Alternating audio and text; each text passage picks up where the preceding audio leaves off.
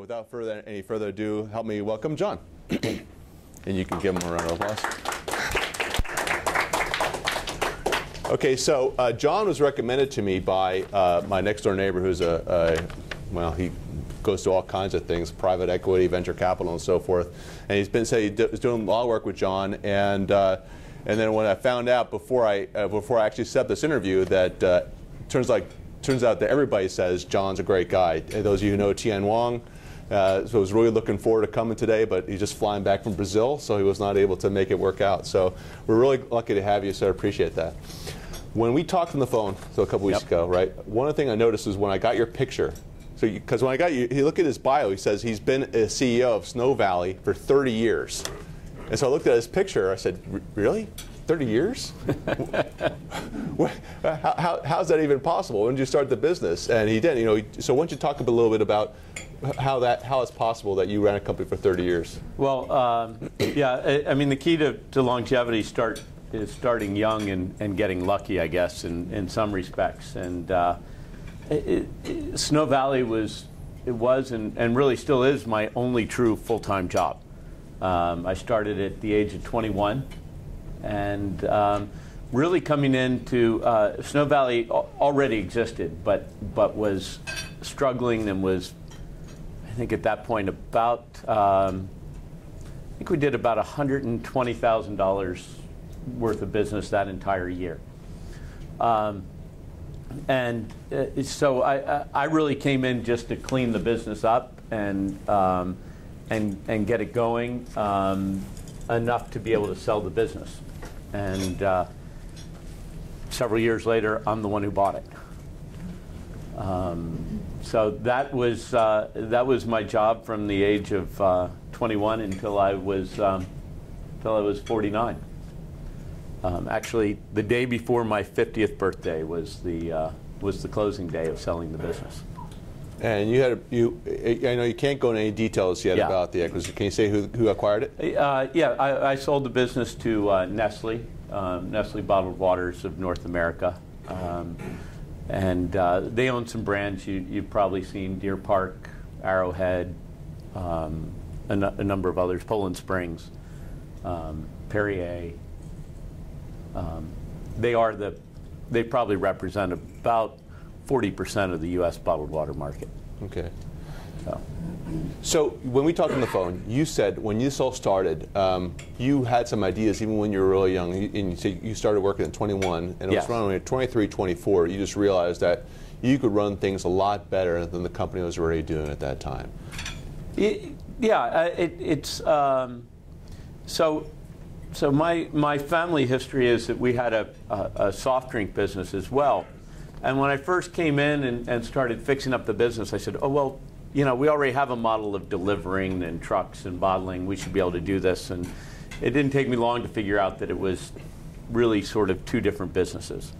And there were, I guess at that point it seemed like most of the moves were common sense. And one of the great advantages of running a business at 21, if we all think back to when we were 21, we pretty much knew everything in the world. So that helped a lot to know everything to be able to run the business. It is funny, I spend a little bit of time from time to time with Kevin Plank, who founded Under Armour, and really at about the same age. Right. And in some ways, it was what we didn't know that led us to success as opposed to what we did know. There was, in both cases, there's an overriding belief in the fact that we were in the right business and in our ability to run those businesses, whether that was well-founded or not. Because he talks about it and he said, well, gosh, if you really thought about competing against Nike and Adidas and Reebok, that's probably not where you want to go do it. But he didn't think of that at 21. And thank goodness he didn't. I will say this, that in 1980, the competition in the bottled water world was much smaller than it is today. It was about a $200 million market in the United States. About 120 million of that was in California. Wow. you know, my biggest competitors outside of California at that time, or even if I looked at everybody on the East Coast, there was probably one company that at that point was about the size that I got my company to, and there was nobody bigger. So it was a lot different. So talk a little bit about the water business back then, because we talked about there were several evolutions that you went through, which we'll hit on how you figure those out. But so starting off there, 25, 30 years ago, what was the business for you? What were you doing, and how did you? I'm just going to let you riff on here. How did you differentiate yourself in that marketplace? So it's interesting because I think one of the key things that we did, and that I see a lot of businesses not necessarily do, is really define who our competition was and operate under those, with that as our competition. And that changed in the bottled water market. In 1980, as I said, the market was very small. The penetration outside of California, market penetration was about 1 in 30 people used bottled water, so not too common. So there were a couple of things we did. We looked and said, who is our competition? At that point, it was the tap, water that came out of the tap. We were sort of competing to give people better quality water. And the other thing was, where are our good markets? Because somebody's got to be drinking bottled water. So one of the things I started doing was identifying where the demographics were higher for our particular market. Now this is in a case where business is ahead of itself. As time went on, we got to 1984, Perrier introduces itself, and all the bottled water companies did well. They started raising the awareness, sales were going up, and all of a sudden our competition became other bottled water companies. But in some cases, we weren't selling better water. We were selling convenience. In a typical office building, they would put a water fountain on every other floor back in the 60s and 70s. So when your employees wanted to go get a drink of water, they had to go down the hall and down a set of steps, and it took them a long time. So by putting a bottled water cooler in your office, you were saving employee time, making everybody happy. So it became about selling that, and so our competition then was time, or our advantage was time, that as opposed to good quality water. Fast forward another 10 years, and we're starting to sell a lot of single-serve bottled water. Now, today that's pretty commonplace. 1990, you wouldn't have seen it in the United States. Hard to believe that it's only that old. But as that came in, our competition started becoming Coke and Pepsi. So it shifted yet again. And keeping an eye on who our competition was and setting up the company to compete against those kinds of companies and those kinds of competitors helped us a lot along the way. And as I said, it changed dramatically. When I think about markets, so one of our early marketing push was a bicycle racing team. Because even when the U.S. market had gotten to about 1 in 20, bottled water consumption by cyclists was 1 in 3. I remember those Snow Valley jerseys. Yes. That's right. Yeah. All right. Yeah. So we went after the cycling market, and that helped. That was a much more cost-effective way of marketing our product. Once we captured that market, eventually we had to move on, but by then more and more people were drinking the water. So as a small company, it was easier to sell to markets that were receptive to our products. So let's go back a little bit to the even when the bottled water came out, so in the 90s, that was still not. That never really became the largest part of your business, right? It was always the large jugs in the coolers in the office, right? Yes. And you talked about one of the ways you were really able to differentiate yourself, even as that marketplace started becoming more and more competitive. Why don't you talk a little bit about that? So that's a thing when you think, when we were thinking strategically is what kind of company are we? It's easy to say bottled water. So you say, okay, so you differentiate yourself by having the best bottled water. But the fact is, everybody had good bottled water. Pretty much all our competitors were high quality. We used to always worry about that because there were stories about how we're not regulated like tap water, which wasn't the case, and we knew it was good. So, but really when we looked at it, because most of my business were the bottled water coolers and the big 5-gallon bottles. We were a home and office refreshment business more than we were a bottled water company, even though bottled water was our big product. So what did we need to do to be good in that market? We needed top-flight customer service. We needed reliable delivery and a good customer experience from when people called to how they get their bill. And those were the things we focused on, because product quality just sort of was a cost of entry to the market. And so talk about some of those things that you did for great customer experience. This is pretty interesting. Some of the things you did that seemed to be trivial to many people probably, but that helped you really stand out. Yeah. I mean, I always start with the easiest one is sort of honor all your promises. And in the delivery business, it's show up on the day you're going to show up. But we looked at every phase of how customers interacted with our business. And in the bottled water business, you end up with a lot of small customers. I mean, tens of thousands of customers that are doing, $400 a year with you. And so you have to be able to provide a unique customer experience, but do it repetitively and right every time. So that was one of the things. We spent a lot of times about what happens when customers call your customer service center, the call center. And it was, I talk about the call center, everything is in one office. So I think my call center manager always sort of dreaded the fact that from my office I could hear all of her people. But we spent a lot of time sort of coaching them as to what their job really was. And I would ask them and say, well, so what do you think? And they said, well, to solve the customer's problem or to, transfer information. I said, no, it's make the customer feel cared for, because cared for customers stay with you.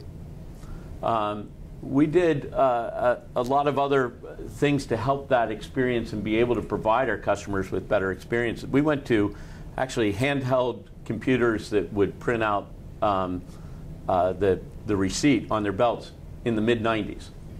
Now, for a small company to do that seems like a lot, but it upped our customer service levels significantly because customers didn't have to wait to get copies of invoices anymore. And aside from the fact that I didn't have to spend time going through a closet full of invoices, and as I said, with tens of thousands of customers, you get a lot of them. So finding that customer's invoice was hard. So now we could just go on something, email it to the customer. They were happy. They paid us faster. Life got a lot simpler. But we spent most of our time focusing on improving that customer experience. Because really, to increase the margins in a business, you can do one of two things. You can lower your costs, or you can increase your value. And I knew I was competing against some pretty big guys with a lot of wherewithal. So I spent my time trying to increase value. And that increased both my ability to charge a little more and longevity of customers. Because particularly in a business where you're only getting about $400 or $500 a month from a customer, you need to be able to keep them for a very long time in order for that to become a profitable way to do business. So, and we also talk about some other things you did. For example, and I'm not going to give it away. Oh. You talk about, but something like the Rudy Giuliani broken window thing. I'm not saying you stole Rudy Giuliani's idea, but the idea about taking care of the little details in how your people were dressed, and the equipment and so forth. Talk a little bit about that. So one of the things to do this is we needed a professional staff that was dedicated, and because we're dealing with so many customers and trying to stay lean and mean so that we can do this profitably, everybody had to be singing off the same page. So we had a lot of sort of small rules that translated into bigger things. For example, not only were all our guys dressed in identical uniforms, which seems to make a lot of sense, but while they didn't wear ties, this button right here had to be buttoned on your uniform. The truck doors that slide down on the side have this little sort of canvas pull on them. Well, when they were driving along, the rule was that had to be tucked in. It couldn't be hanging out, flapping in the wind.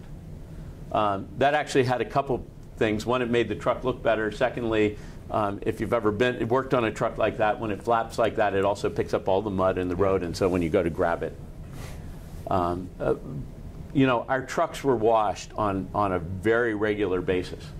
And, you know, everything was meant to present image, a professional image, and that had the effect of our people behaving in a professional manner because they were part of a professional company.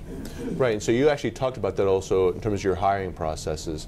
So we talked a little bit about how you brought people on board, and you know, a lot of companies, including some of the ones we've had come talk here before, talked about some pretty elaborate processes they've gone through, assessments and so forth, that worked very well for them to make sure that good fit. Why don't you talk a little bit about what you did to make sure that someone was a good culture fit? Yeah, and more than even in the hiring process, the sort of belief that there was one culture, and so there was sort of, as we would put it, there were Snow Valley people.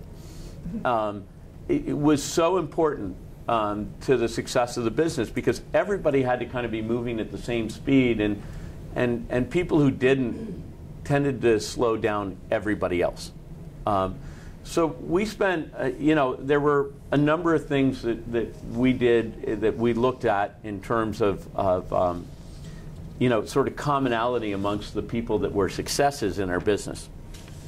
And sometimes that worked and sometimes it didn't. But one of the things that we always did is, rather than try to ease people into the company, we kind of gave them some pretty difficult days right off the bat. And we had a number of people who would say, oh, yeah, this isn't for me. And much better to find that out on, you know, in the first week than to find that out after you've invested 3 months of training somebody.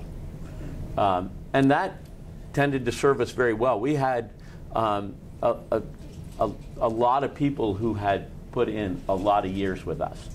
And that makes life a lot easier when you're running a business, when you've got the base of your team has been with you for 5 or 10 years at least. You don't have to keep re-explaining everything to them. They start understanding what the goals of the company are and actually improving that as opposed to just carrying it out. And I think having that base of people that had been there that long, and that became a majority of our company. In fact, the majority of the people who worked for me when I sold it had been with me over 7 years. So that's more than half of them had been there that long, and over a fourth of them had been there over 15 years. You know, and for a company that really 30 years is the longest termed employee, that's pretty good. So, but most of that is due to making sure everybody is a cultural fit.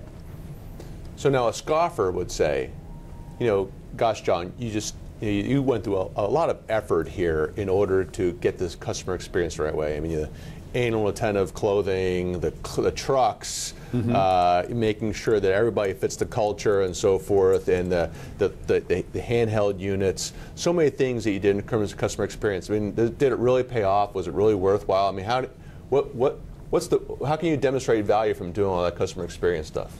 Well, I mean, I think one of the easy things is, and I think this is true with almost everybody's business, is that we look at the cost of acquiring a customer and the lifetime value of a customer.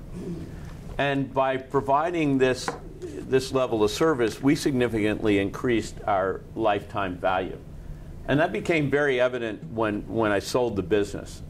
Is that we kept talking about, 10-year models of the company, and I kept looking at them going, you're folding this into an existing company. It's not like you're going to leave my company standing alone for 10 years. I don't get this. I said, here's my customers, here's how long the average customer has been with me, and here's their selling price.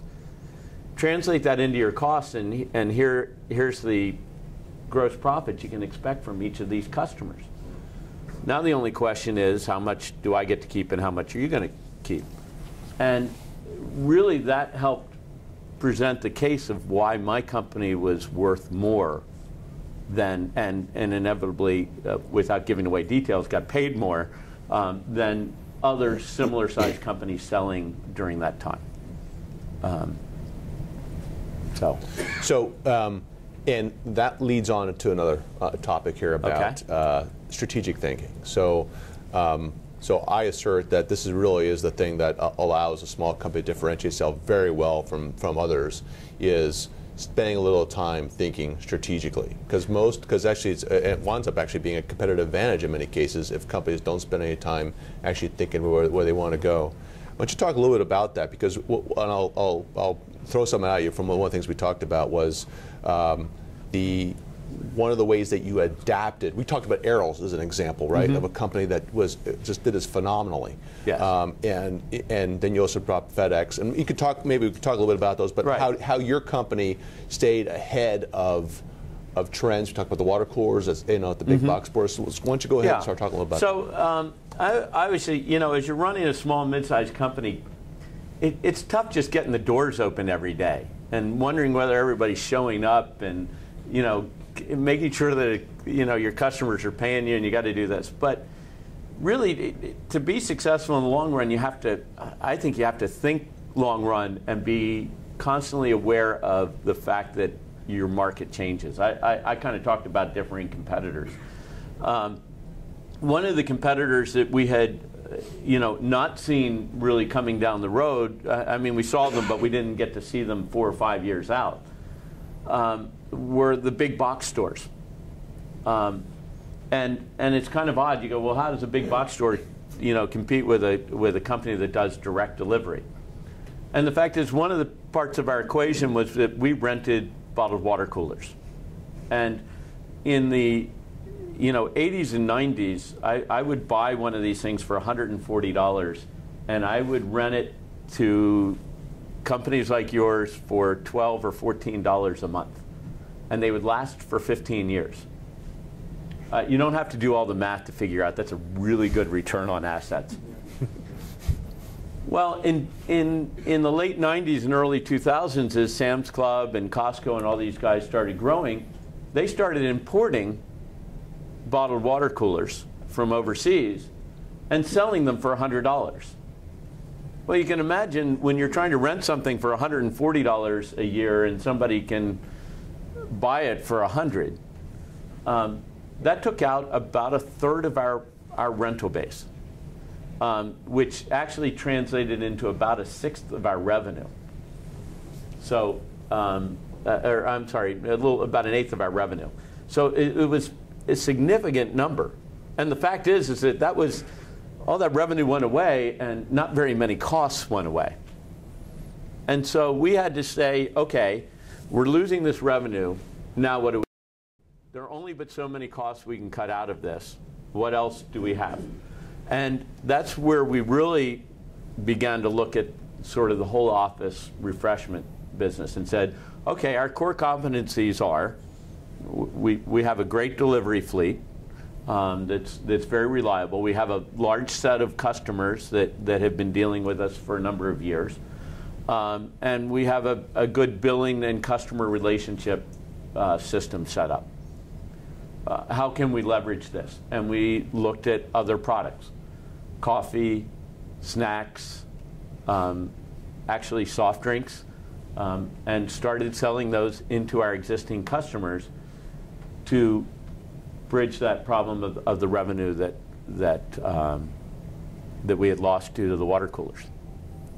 And I will say this: the margins weren't quite as good as that as they were on the water coolers, but you can't, those were great margins that were gone, and there was not an easy way to get them back. And I've been looking at the bottled water business since I've been out of it, and nobody's figured out how to get them back yet. But a lot of people are figuring out this other revenue streams with core competencies and your existing customers. And our customers were really happy because they used to have 2 vendors, now they had 1. And they had one they could rely on. One bill to pay, one delivery person, all those things came in to be handy. And you've seen other companies adapt to take advantage or to deal with things that happen like that. FedEx is one of the great examples.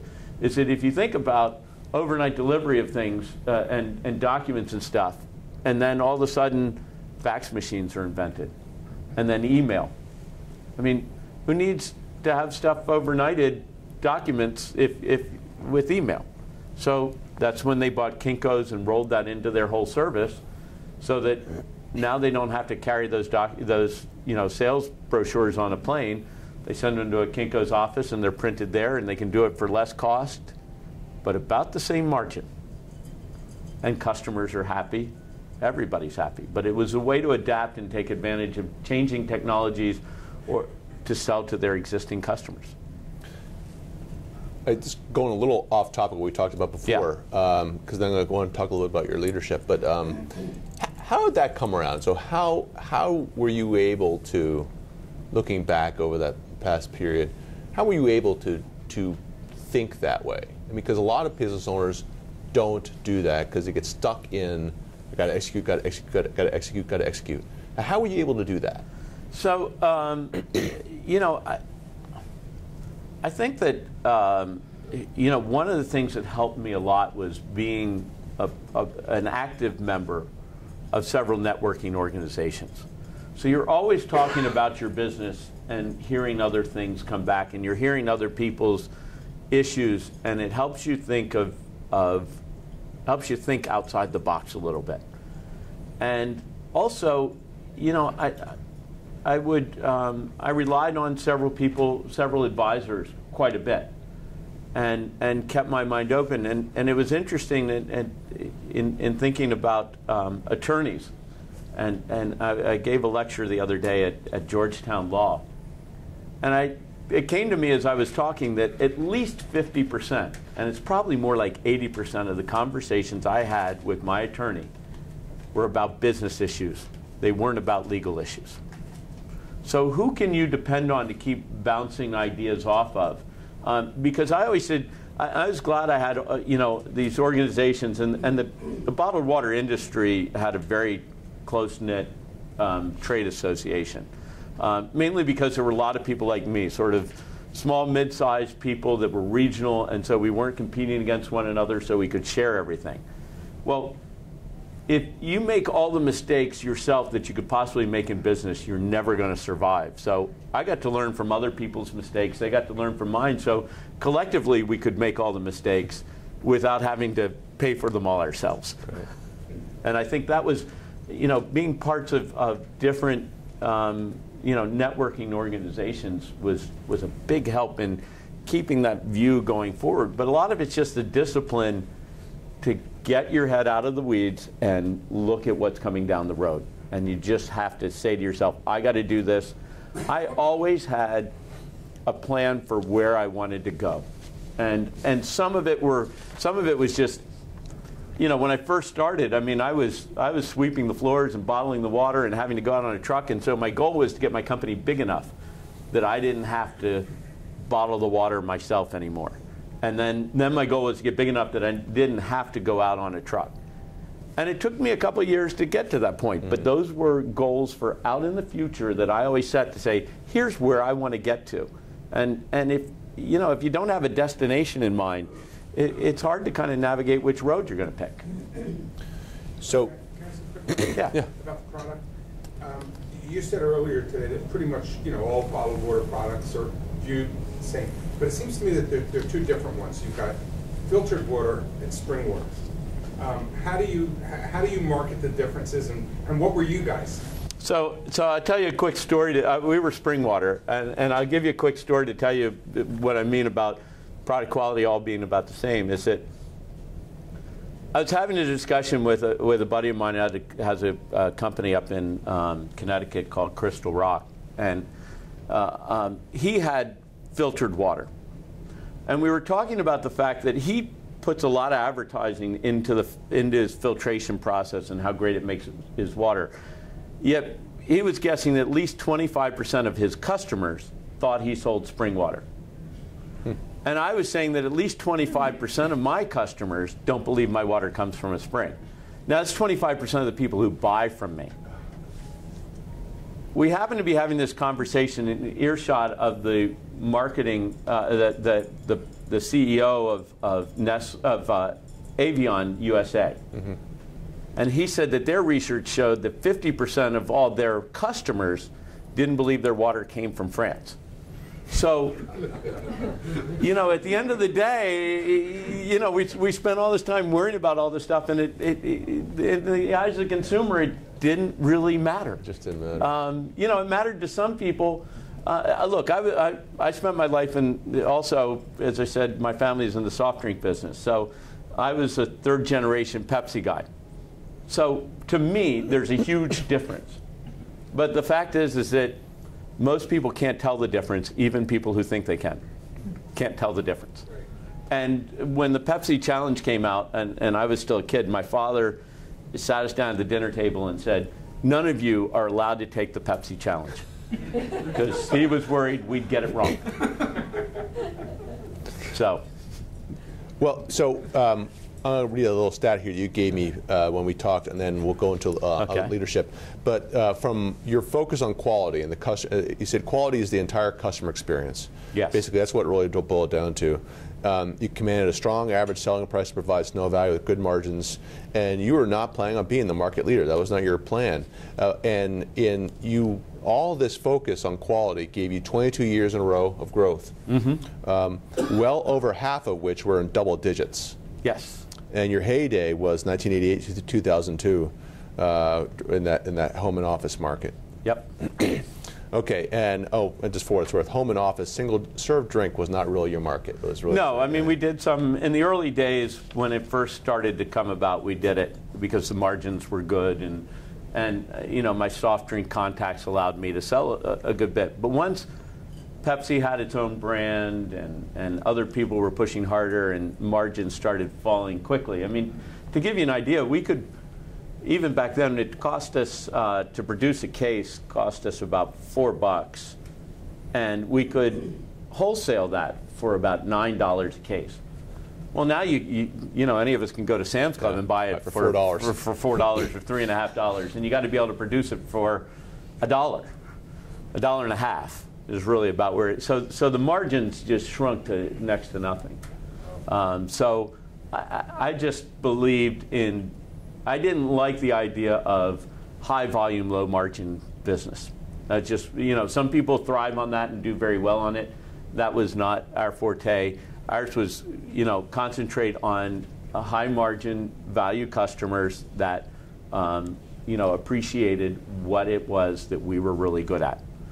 Because being a low-cost guy isn't something I could have been the best at, but in terms of providing quality service, yes, we could be the best at that. All right, so just a few more minutes before I open up for Q&A. We talked a little bit about leadership when we talked on the phone, and I asked you about what was one of your biggest mistakes, and you said it was, and this is actually interesting because this, as I mentioned to you when we talked on the phone, I've heard people say this was the best thing they've done, and I've heard people say this is the worst thing they've done. So it goes to show you, it ain't easy, right? If it was easy, everyone would do it. Right. But your biggest mistake was that you hired a general manager. Yes. So talk a little bit about that. So 2002 or 2003, somewhere right in that point of time, I guess it was 02, I hired a general manager. Somebody I'd known, a lot of experience in the industry with a company that had grown very fast. I knew the owner of that company very well. He had sold his company, so this guy was no longer working for him.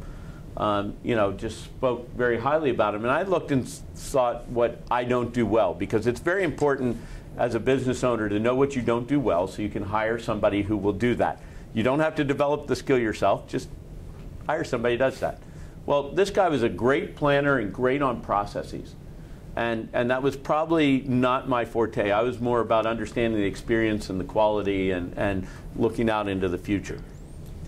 And so at that same time, I'd started angel investing, was in a company called InPhonic that was growing very fast. I was spending a good bit of time there, which was not a bad use of my time. But what I didn't realize is what I didn't spend enough time with this guy explaining or making sure that he was following through is that he didn't quite get the culture and the whole idea of all those little things like the handles on the doors tucked in or the button done, or what it meant to run customer quality or be a Snow Valley team member. And he didn't quite get that. And it wasn't like he was far off or that he wasn't a quality guy. But that was the problem. And it hurt us significantly. The other thing that I noticed is that while I needed a lot more structure around the planning process, he was probably significantly too far. I was too far to the side of sort of ready, shoot, aim. But he was aiming forever. And so somewhere we needed to get somewhere in the middle. And so the mix just wasn't right. And I lived with it for a long time, and it was an expensive mistake. Yeah. I say it's an expensive mistake. At the end of the day, I did okay, and so you never know what things would have been like if you hadn't done it. But when you look at it, if I had spent more time making sure he understood the culture and following through and making sure that stayed, I think we could have done a lot better. Right. So applying the same kind of wisdom that you use for hiring your other employees, if you applied that same set of rules for your CEO, for your general manager, it may have operated a little differently. You may never have come on board in the first place. He may never have, or I think he would have understood. I think he might have understood it had I spent the time. At the end of the day, the buck stops here, so I tend to think of the blame is with me, and that I could have done a better job. It wasn't that he was a bad person. I mean, it's just he didn't quite get that little difference. It wasn't that he wasn't willing to, but when we hire somebody and so they have a supervisor, and then they have me, and they have all these people pushing on them. Whereas this guy was fairly close to the top, and I was no longer there every single day. And had I been there every day, it probably would have made a little bit of difference. All right, so how about we just open up for Q&A, and then what I'll do is at the end, I'll just have you give some closing thoughts that you want to make sure you pass out to everybody. So questions, John? How long did you keep the GM after you realized it wasn't quite working? Okay, so when I convinced myself that it really wasn't working, not very long, but it took me 5 years to convince myself of that. Because, we had been in a little recession, we had the big box stores selling water coolers, there were all sorts of things that were just, that I could say, okay, this is why business isn't good. And I was helping with this, helping found this company, InPhonic. We were going from nothing to $400 million in 3 years, so I think my focus was a little bit there, and on the first say I kind of took my eye off the ball.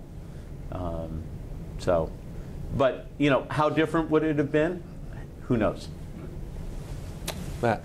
John, as much as you can, would you talk about your exit? Were you looking for it at that time, or did they come to you? And how were you paid up front versus earn-out, and what was your ongoing commitment to the company? So most of the terms of the deal are quiet, but I can speak to some of them. I knew the CEOs of all my potential strategic acquirers very well. I mean, we sat on a board together. I knew these guys, and I had thought about the idea of selling, and it actually came from almost a funny email I had sent them, and we were on different sides of something, and I said, well, if you buy me for enough money, I'll vote with you, and actually that started the discussions. In an interesting twist, and I wouldn't recommend this to everybody, but I then contacted an investment banker who understood the industry. And he said, look, John, I'd love to help you, but you know these guys better than I do. And you're not missing anything in terms of who your strategic guys are. If you get into the middle of it and think you're over your head, let me know, but I think you're fine going on your own. And so I actually ended up doing the acquisition without an investment banker.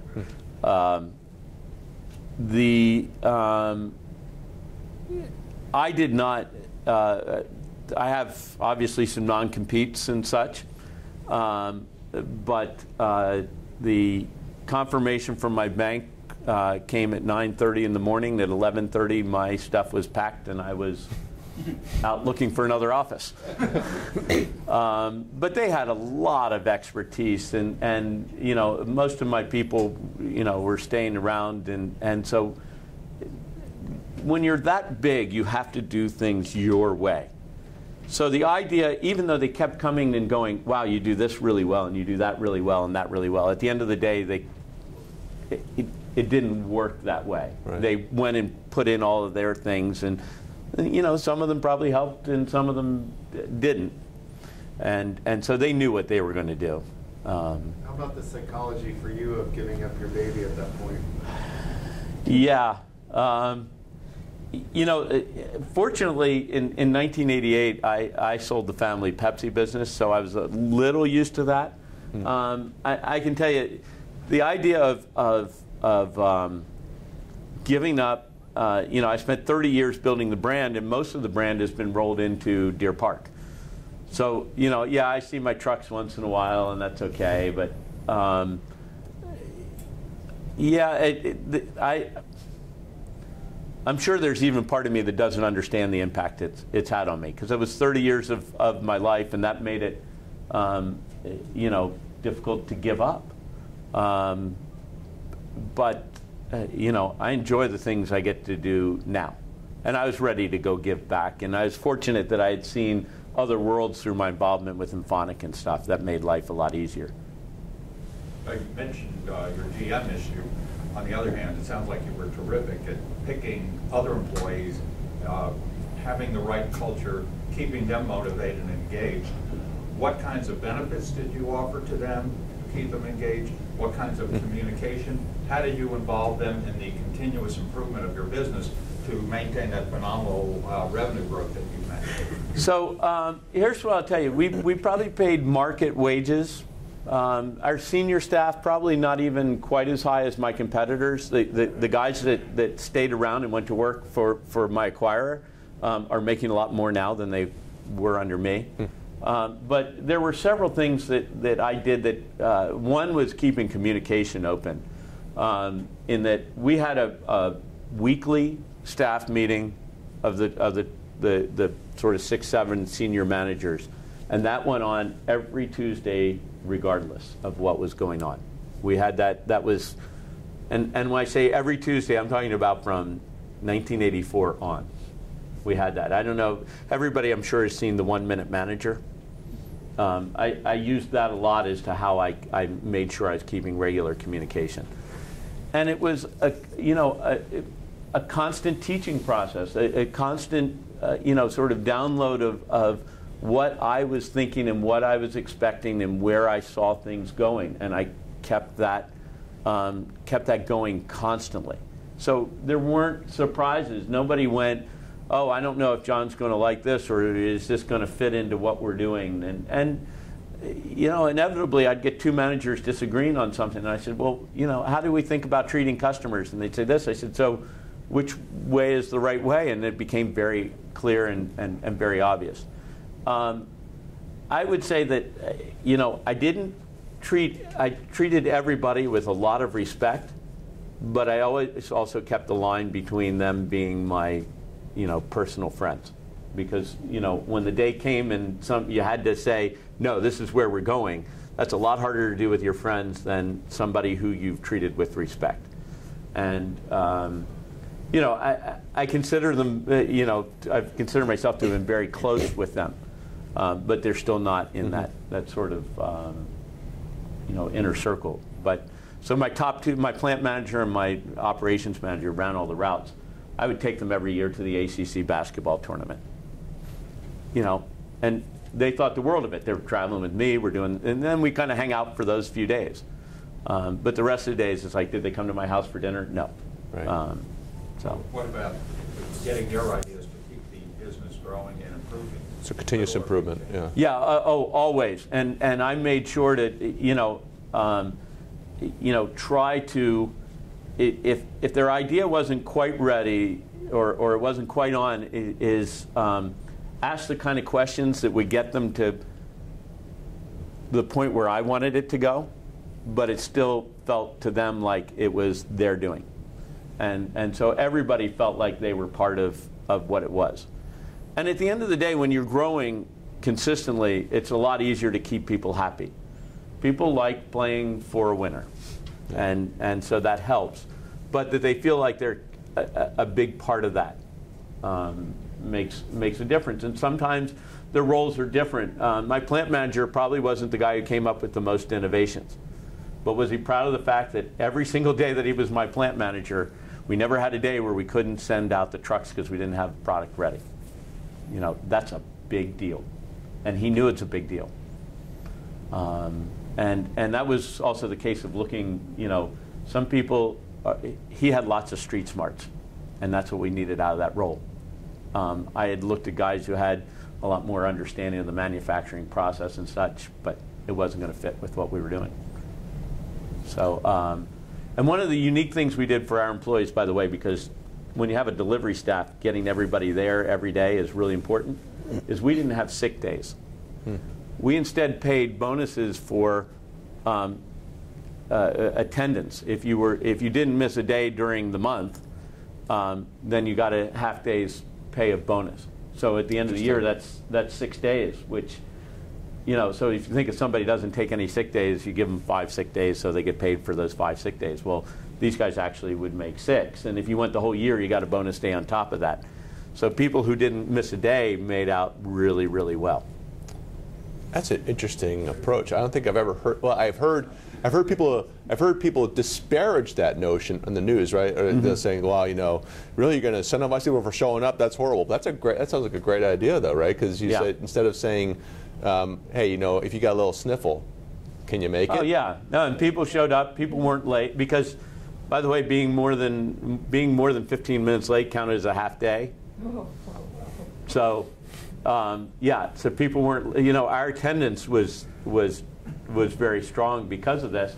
And at the end of the year, you know, they got these bonuses and everybody's like, oh, this is my Christmas bonus. And you know, here they'd been showing up and they get all, and the other thing that we did with that is that we had this program called the STAR program where you got stars for attendance and then you got stars for doing something above and beyond your normal job. You know, you came up with a new way to do something or whatever. And we did this at the managers meeting every week, which was twofold. It was one, to recognize employees.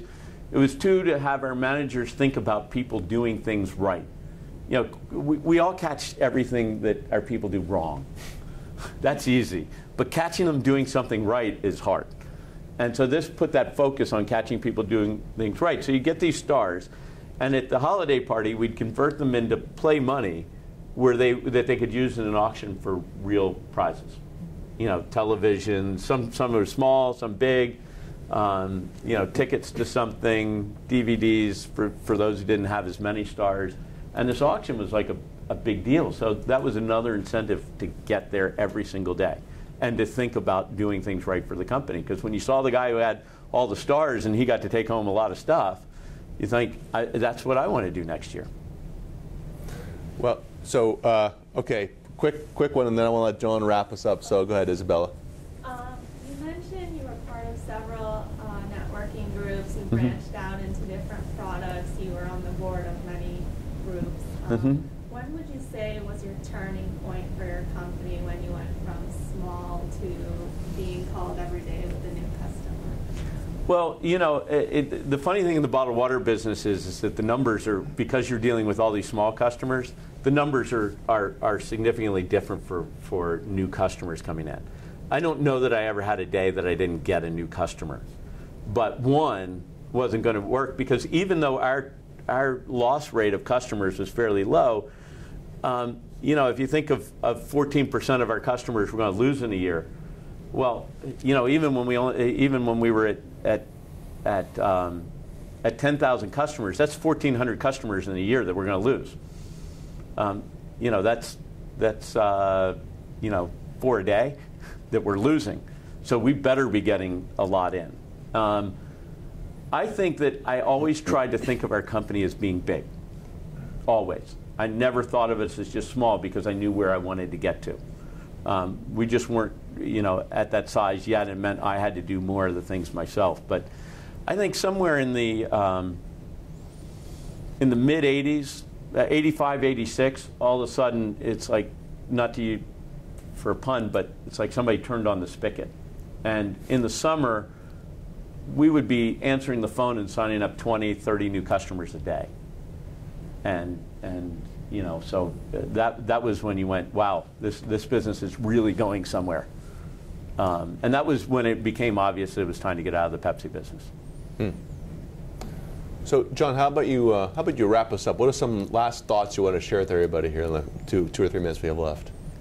Yeah, so you know, it's kind of interesting because I feel like I learned more now than I did before in several different ways, because I see a lot of businesses. But the things to think about is how you get from where you are to just a half step away, and particularly that's critical as you're starting. But it's also, where do you want to get to? Where do you want to be 5 years from now? What do you want to be doing? What do you want your company to be doing? I mean, without that, like I said, it's like setting out on a journey without knowing what the destination is. And some businesses do well anyway. But the fact is that if you know where you're going and can manage to that, it's going to be a lot easier. And the other thing is that most of us know, or at least can feel, what's right and what's not right. But sometimes it's a very hard road, that one that's the right way to go, or it's going to slow growth for a little while, or whatever. Stick to what you think is right, because it'll serve you well in the long run. And just stay with what you know is right. Don't take the easy path, because it isn't going to lead to long-term success. Okay. Well, thanks, John. Appreciate it. It's awesome. Sure.